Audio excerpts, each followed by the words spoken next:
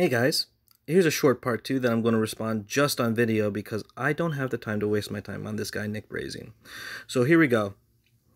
If you can see, he's commented and copied and pasted my thing. He's doing the same thing that I'm doing. Well, first, who's going to pay off the blah, blah, blah. I said this in the last video, so let's get to it. Well, first, this is all about your voluntary comment, and now you're kind of abandoning that, which was the whole point all along. How am I abandoning that? But I'm sorry, you're just wrong about what happens today. The children of someone who dies in debt are not obligated at all to pay the debt. The debt is settled from the dead person's estate, and if that isn't enough to satisfy the debt, the lender is out of the remaining money. The children today do not inherit their parents' debt upon their death. You're simply completely wrong about that. Okay. And, go ahead and just live your life, dude. Like, go ahead and see how that works out. And while it's certainly fair to point out that these are wrong, they're actually boy, talking about things out of context. This is talking about circumcision and eating Passover meal, not releasing non-Hebrew slaves at the year of Jubilee. I can't believe he said this. There is literally nothing in the Bible that delineates non-Hebrew slaves from Hebrew slaves. And the rules are, and the Hebrews are non-Hebrews, blah, blah, blah. Yes, you got to ask for the Bible verse. That supports that, bro. Because it turns out the Bible never says that it does anywhere. Part of my problem and part of my point. What? Why would the Leviticus passage say that you may bequeath your sons to inherit as a possession for forever if they were to be released? It never says. You really have to dig into this to understand it. I'm not judging you, man. I went through the same stuff in my journey for sure. Again, there is no different law. Why would it say that? Because you're a pussy. And you're reading that version. So let's go ahead and read a version. Since this man does not want to read and only wants to cite a single verse out of an entire chapter, let's read the entire chapter. The 7th year, Then the Lord said to Moses on Mount Sinai, "Speak to the Israelites and say to them, when you enter the land that I am giving you, and the land must observe a Sabbath to the Lord. For 6 years you may sow your crop field and prune your vineyard and gather its crops, but in the 7th year there shall be a Sabbath of complete rest for the land, a Sabbath to the Lord. You are not to sow your field or prune your vineyard. You are not to reap the aftergrowth of your harvests or gather the grapes of your untended vines. The land must have a year of complete rest. Whatever the land yields during the Sabbath year shall be food for you, for yourself, your manservant, and maidservant, the hired hand or foreigner who stays with you, and for your livestock and the wild animals in your land. All its growth may serve as food." The year of Jubilee. And you shall count off 7 Sabbaths of years, 7 times 7 years, so that the 7 Sabbaths of years amount to 49 years. Then you are to sound the horn far and wide on the 10th day of the 7th month, the Day of Atonement. You shall sound it throughout your land. So you are to consecrate the 50th year and proclaim liberty in the land for all its inhabitants. It shall be your Jubilee when each of you is to return to his property and to his clan. The 50th year will be a Jubilee for you. You are not to sow the land or reap its aftergrowth or harvest the unintended vines, for it is a Jubilee. It shall be holy to you. You may eat only the crops taken directly from the field. Return of property. In the year of Jubilee, each of you shall return to his own property. If you make a sale to your neighbor or of a purchase from him, you must not take advantage of each other. You are to buy from your neighbor according to the number of years since the last Jubilee. He is to sell you according to the number of harvest years remaining. You shall increase the price in the proportion to a greater number of years, or decrease in proportion to a lesser number of years, for he is selling you a given number of harvests. Do not take advantage of each other, but fear your God, for I am the Lord your God. The blessing of obedience. You are to keep my statutes and carefully observe my judgments, so that you may dwell securely in your land. Then the land will yield its fruit, so that you can eat your fill and dwell in safety in the land. Now you may wonder, what will we eat in the 7th year if we do not sow or gather our produce? But I will send my blessing upon you in the 6th year, so that the land will yield a crop sufficient for 3 years. While you are sowing in the 8th year, you will be eating from the previous harvest until the 9th year's harvest comes in. Are you hearing this? This is amazing. The law of redemption. The land must not be sold permanently because it's mine. And you are but foreigners and residents with me. Thus, for every piece of property you possess, you must provide for the redemption of the land. If your brother becomes impoverished and sells some of his property, his nearest of kin may come and redeem what his brother has sold. Or, if a man has no one to redeem it for him, but he prospers and acquires enough to redeem his land, he shall calculate the years since its sale, repay the balance to the man whom he sold it, and return to his property. But if he cannot obtain enough to repay him, what he sold will remain in possession of the buyer until the year of Jubilee. In the Jubilee, however, it is to be released so that he may return to his property. If a man sells a house in a walled city, he retains his right of redemption until a full year after its sale. During that year it may be redeemed. If it is not redeemed by the end of the full year, then the house in the walled city is permanently transferred to its buyer and its descendants. It is not to be released in the Jubilee. But houses in villages and with no walls around them are to be considered as open fields. They may be redeemed, and they shall be released in the Jubilee. Very interesting. As for the cities of the Levites always have the right to redeem their houses in the cities they possess. So whatever belongs to the Levites may be redeemed, a house sold in a city they possess, or must be released in the Jubilee, because the houses in the cities of the Levites are the possessions among the Israelites, are their possession among the Israelites. But the open pasture land around the city may not be sold, for this is their permanent possession. Do you see how that directly shows what is to be done on the Jubilees? Let's continue. Redemption of the poor. Now, if your countryman becomes destitute and cannot support himself among you, then you are to help him as you would a foreigner or a stranger, so that he can continue to live among you. Does that happen in society today? I mean, this guy does not know nothing about what he's talking about. This is an amazing system. Do not take any interest or profit from him, usury, because that's a sin, but fear your God, that your countrymen may live among you. You must not lend him your silver at interest, or sell him your food for profit. I am the Lord your God, who brought you out of the land of Mitzrayim, that is Egypt, to give you the land of Canaan, and to be your God. Redemption of bondmen.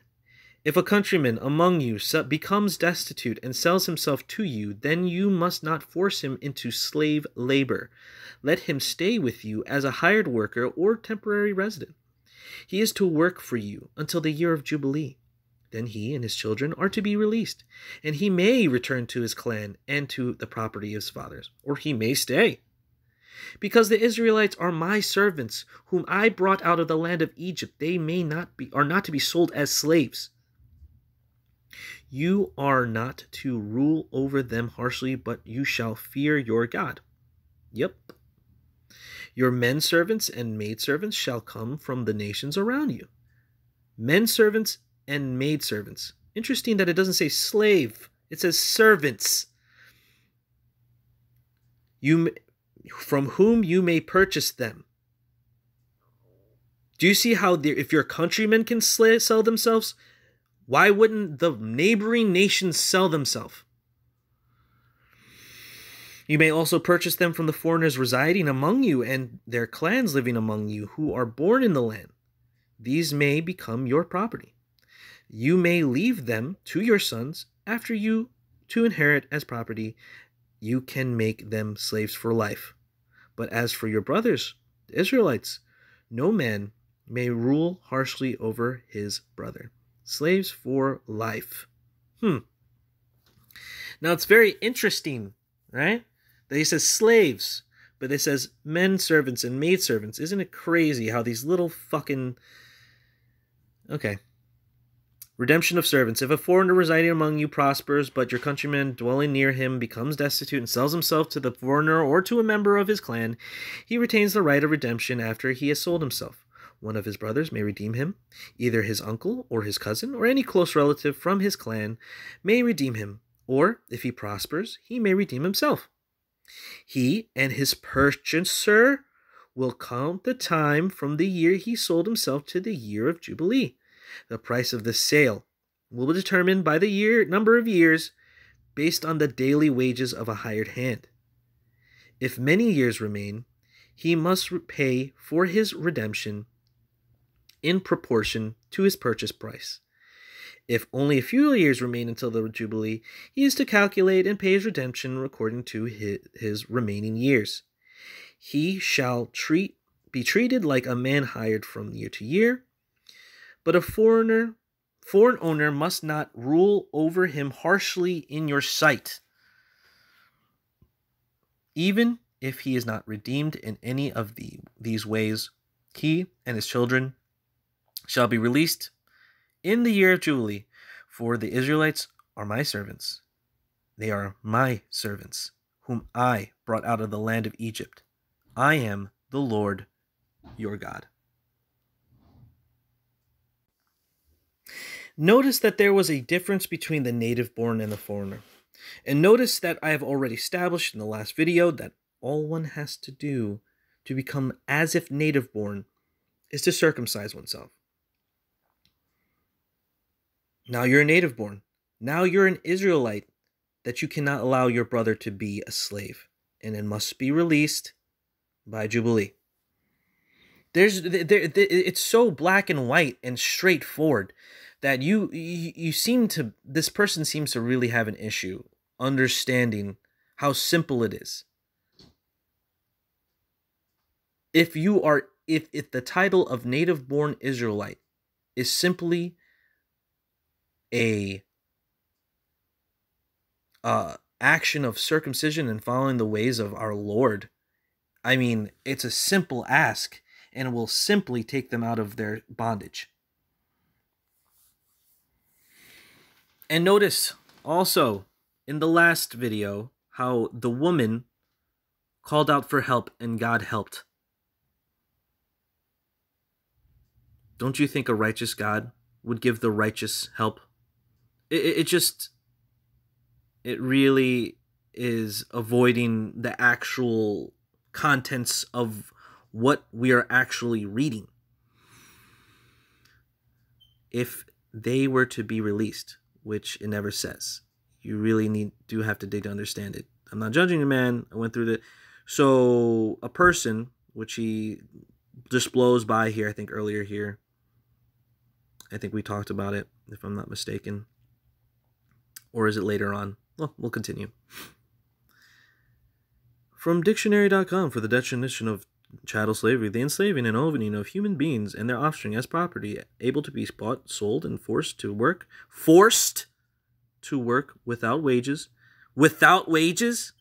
as distinguished from other system of forced unpaid or low-wage labor, also considered to be slavery. See, once again, one of the things I mentioned in the video is this constant changing of the meaning of words.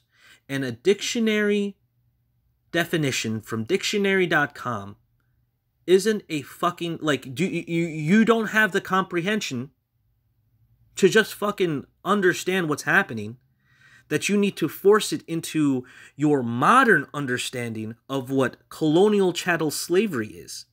There's a fucking difference.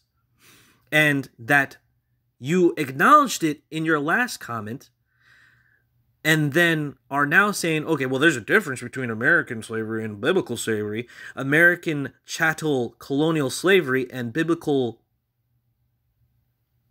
debt servitude. And we're looking all through that. We just read the entirety of chapter 25 for this video just to prove a point. Slaves are released.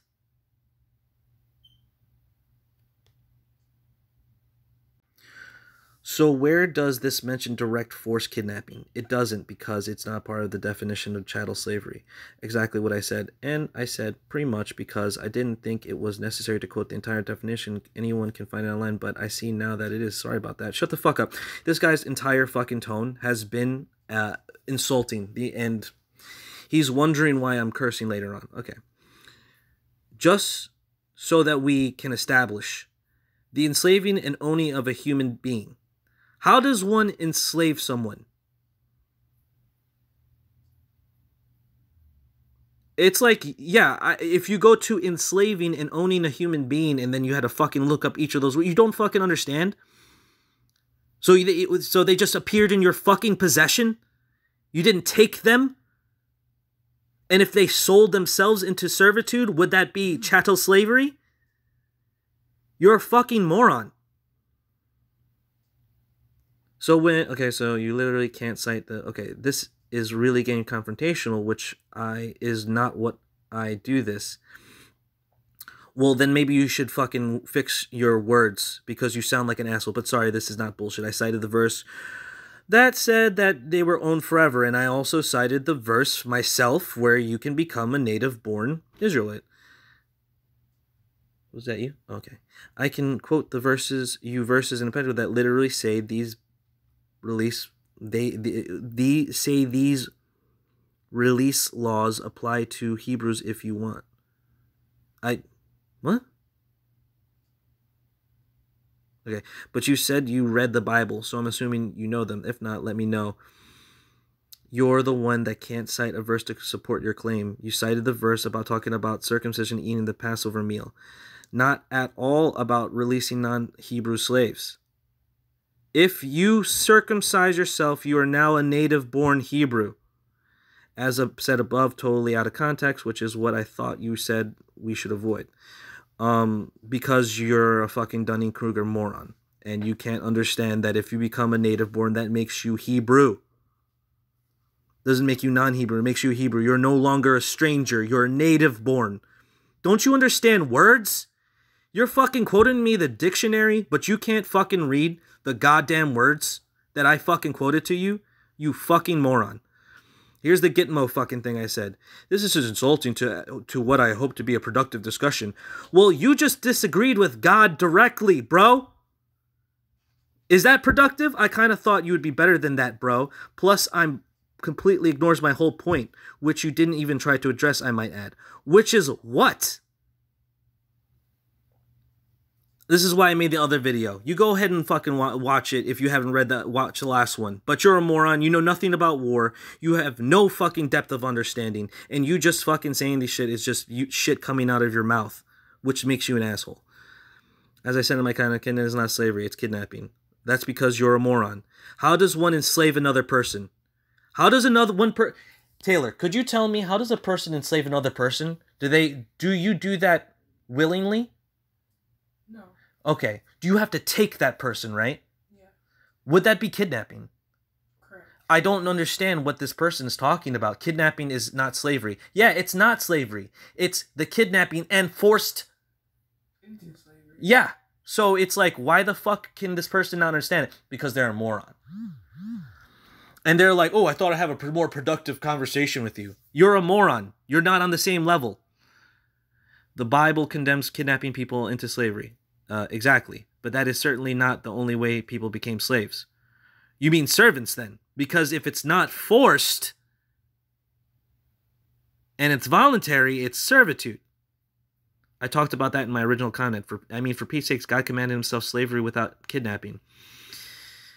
Because you are reading an English rendition and you don't understand shit. Okay, I'm not making this up. I'm simply trying to understand it. And I'm getting insulted when I try. I just don't get that, man. You just insulted God, bro. You just insulted God. So, you've insulted me multiple times. And if you've watched the last video and you didn't understand, then here's your lesson as a Gamma. You're an insulting asshole, and you're talking down to me like you know more, but you don't. You can't understand that if a person kidnaps another person and then is found in the possession or sells them, as in slavery, that's what is illegal. My God, boy, you are a fool. All right?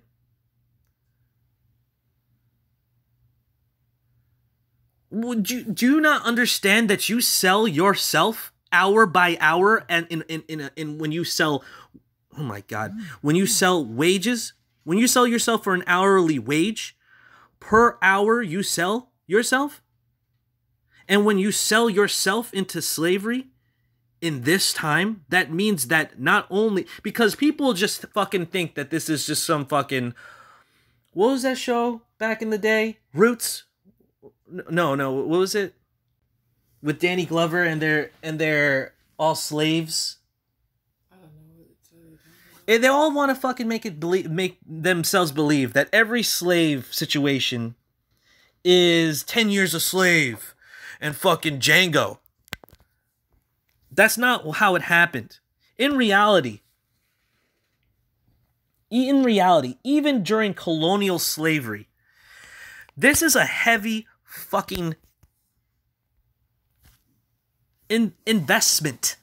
And if you sell yourself as property, okay, and we're not talking about kidnapping, if a person sells themselves as property, then you have to invest into them, take care of them, feed them, and pay them, and you give them a wage depending on what they're doing.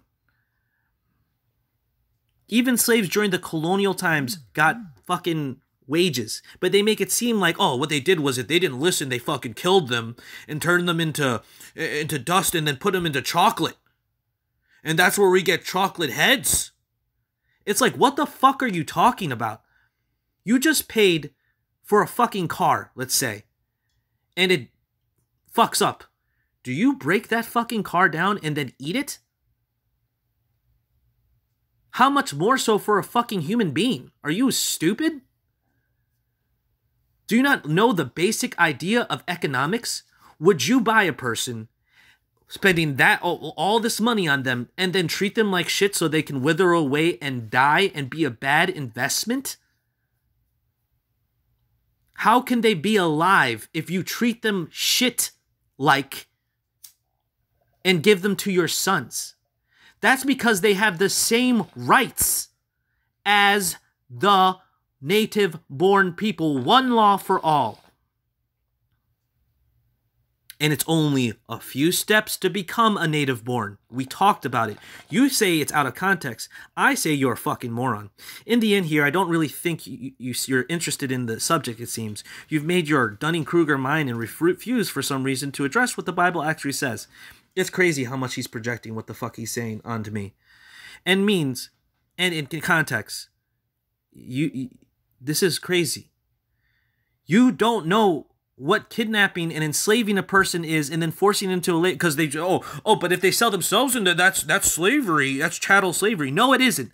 Chattel slavery is forced. You can't even read the own fucking definition that you've given me. That makes you a fool. I've spent years diving into this. Oh boy, he's a little white-robed wizard, isn't he?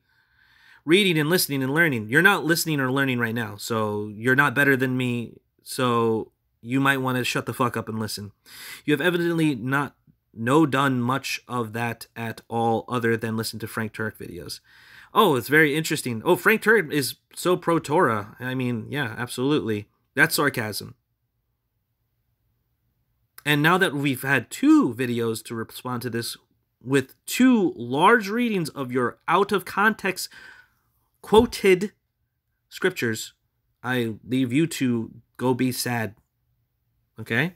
And this is the problem I have when it comes to the subject. It's almost never addressed, honestly. And eventually I have to ask myself, why not? Because you're a fucking pussy moron that doesn't know anything about anything. And you live in a little bubble world that is shielded from actual nature and reality because of the thin veneer afforded to you by society that separates us from the animals. But when people stop being afraid of the government because they don't follow the Christian morals that we have as society because they fear God, they fear the government. That's why everybody does all these bad things in secret. You'll understand the perfectness of God's ways and laws. But until then, I would ask you to not be such a little pussy bitch. I wish you the best of luck. No, you don't. Don't fucking talk fake. Don't be a false witness. And there's no such thing as luck. I believe in God. You must not if you believe in luck, you fucking loser. But on this subject, at least, you don't seem to know what the fuck you're talking about. Oh, he wants to use the word fuck. Okay. Well, you don't know what the fuck. Let's go back and just highlight these things. You don't know what these words and context means. The enslaving and owning of a human being and their offspring able to be bought and sold and forced to work without wages, as distinguished from other systems of forced unpaid low-wage labor. So enslaving and owning a human, does that sound like somebody fucking volunteers for that and they just pop into existence? You're not allowed to kidnap someone and enslave them, period. And if they, as you say, are not to be freed on the Jubilees, then all it takes is circumcision to be native born. And you're like, oh, that's just about Passock. Why is it just about Passock? Why is it just about Passover? It's not. Let's find. I want to go back. I just want to go back and just find that little verse there. Okay. Boom. This is my comment, but I'm not trying to respond to it. God damn it. Okay. All right. Did I pass it? If a foreigner resides with you and wants to celebrate the Lord's Passover, all the males of the household must be circumcised. Then he may come near to celebrate it, and he shall be like a native of the land. So you're saying that it's just for Passover, the holiest day of... All right, hold on. All right.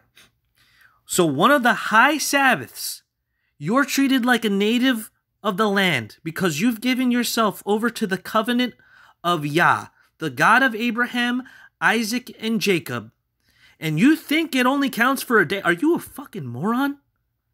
You don't know what the fuck you're talking about. It's so insane that people can be so stupid. But luckily, we can capitalize on this and use it as a way to teach other people, including maybe that person, to learn more. But in no doubt in my mind that this person does not actually want to learn anything from me because he wants to establish that, oh, slavery. Oh, and slavery bad, so Bible bad?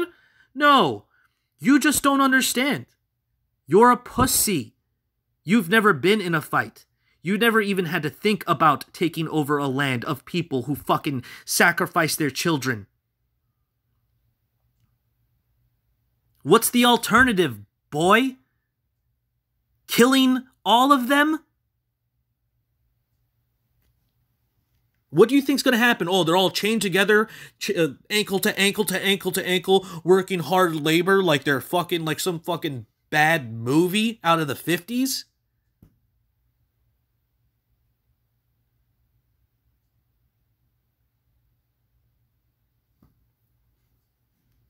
These people had just been released from bondage. What do you think they treat the people in bondage like?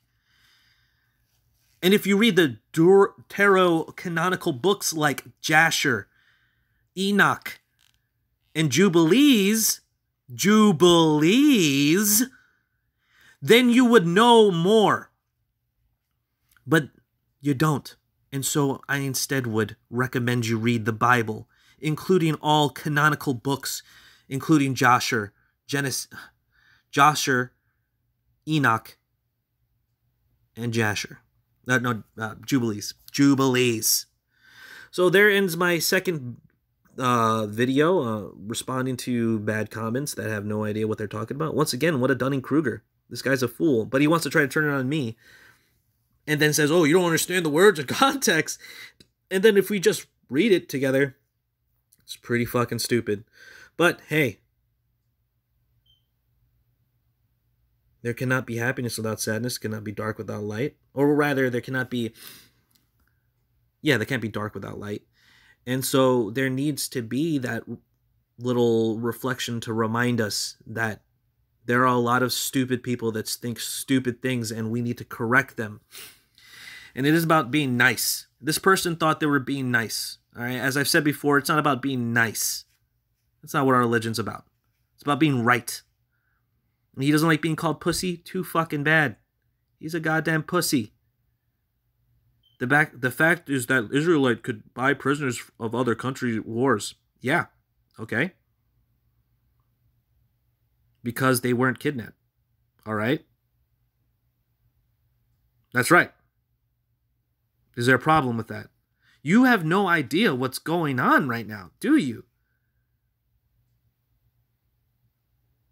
You don't understand how just... people are so detached from how relevant all of this is because we've simply added a middleman. Just like we've done in bureaucracy and middle management. This is all fucking retarded.